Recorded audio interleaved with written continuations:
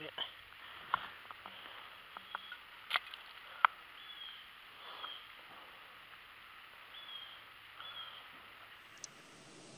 Hi guys, we had a couple good days digging this weekend.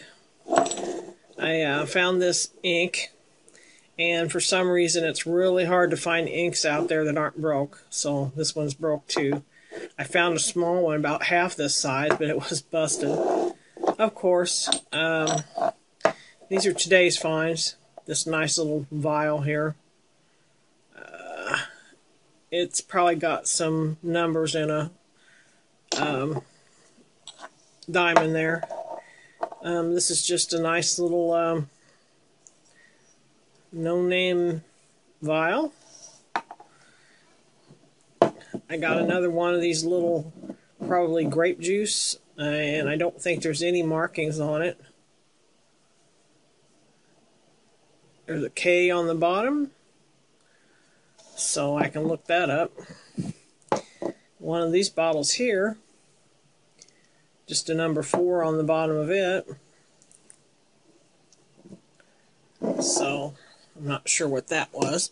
I did find another one of these Joe Kerr bottles, and I know that this was a wave set bottle from the 1920s, 1930s when they used to do finger waves. I've got 2 others of those.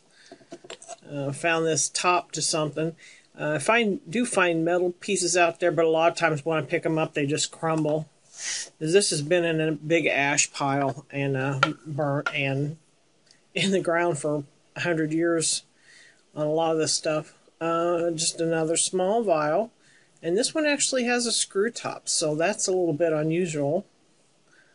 I don't think there's any markings on this whatsoever. This glass is really thin. You can feel the thinness of it. This is one, I wouldn't have normally picked this up, and I've got a bunch of these, except that it's aqua. So I think this is the very first aqua of these I found. And I'm not going to pass up an aqua that's not broke, so I brought it home. This one here's just got a nice shape to it. To me, this just looks very 20s, 1920s. Could be up to 40s because, I mean, it is a screw top, but it just has that nice look to it. It looks deco, art deco.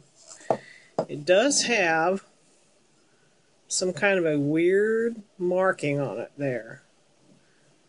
I'm not sure how well that's going to show up, but I'm not sure what that is. So that's something I haven't seen before. This is probably a beer bottle, no markings. This is one from yesterday. I just really like it. It's, even though it doesn't have a mark on it, it has a number 1 on the bottom, I think, but it's got just tons of tiny little bubbles in it, and it looks really crude.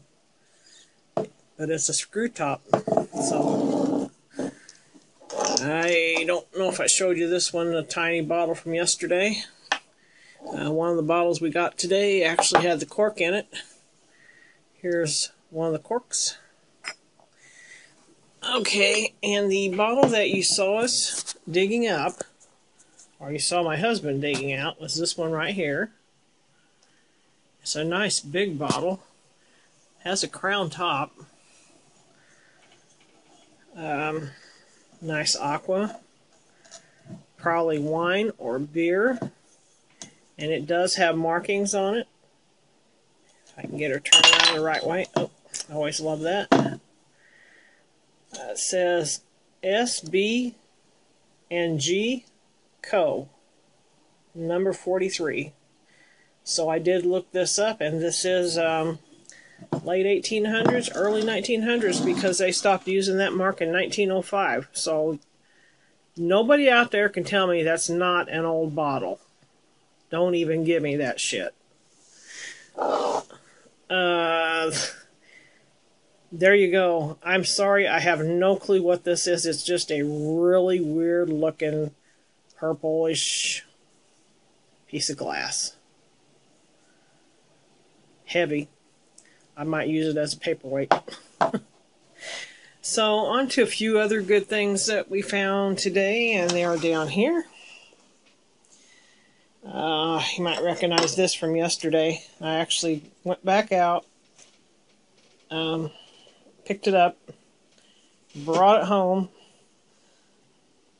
It's just, this is a heartbreaker. That's that piece from that Carter's Cathedral Master Ink bottle. Heartbreaker. So I'll keep that to remind me what's out there, though. The potential. This is something really different. I'm assuming this is a perfume bottle. Absolutely no markings on it whatsoever. Nothing. No markings. The glass has a little bit of a hulled look. And it's probably not going to show up on here. But you can see where the glass is kind of pulled out this way and pulled out that way, and then comes back down. It's probably not going to show up on this. Unfortunately, yes, it's broke. Has a plastic lid, screw on. I would just say some kind of a perfume, but I don't know. If anybody's seen one like that before, let me know. Here's a teeny tiny little bottle. Probably more, just maybe an inch and a half tall. Has a nice little pattern around it, ribbed pattern on 3 sides and 1 smooth side where probably a label would have been. And on the bottom it says TeknoAXE. Cork top. I'm thinking nail polish, but it's really teeny tiny. Little bitty bottle. Really cute, cleaned up great. I love that one. I love those little bottles, and that one's special. Here is a perfume of some kind. It has the letters P-E-F on the bottom. And it does have some kind of writing on the top, but I can't make out what it says. It actually still has perfume in it. And it actually smells good. So, Lord knows how long it's been laying out in the dump in the ash. But something with perfume is still in it. This is a really good find here. Small. It says Walter Holderreed, corner drugstore, Litchfield, Illinois, and that's this town. This is from the early 1900s. I actually bought a big one of these. Really, really big one on eBay. Cost me about 50 bucks. You know, overall. But I bought it and it's out at the museum now. Our local museum. But this one I found. So, that is a really awesome find. I love that. It's got a little chip in it. I don't care. Just one more thing here. I only picked this up because I could read that it said Burma Shave on it. Burma Shave broken jar. So I'll probably end up throwing that away, but it's just really funny that this stuff runs the gamut of maybe 40s, early 50s. This is early 1900s, maybe 1910 even at the latest. Who knows on this? And I was told that this one runs 1910 to 1920. So it's just really strange that I can pick up something that's even from the late 1800s out here at this dump, and 6 inches away I can find something that's from 1950. So it's just it's a strange place, and you never know what's going to come up with that next shovelful.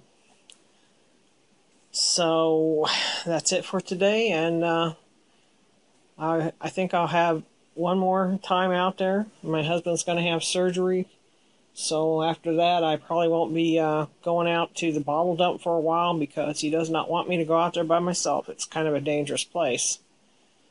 So that's it for today. Hoping you have a good day and happy hunting.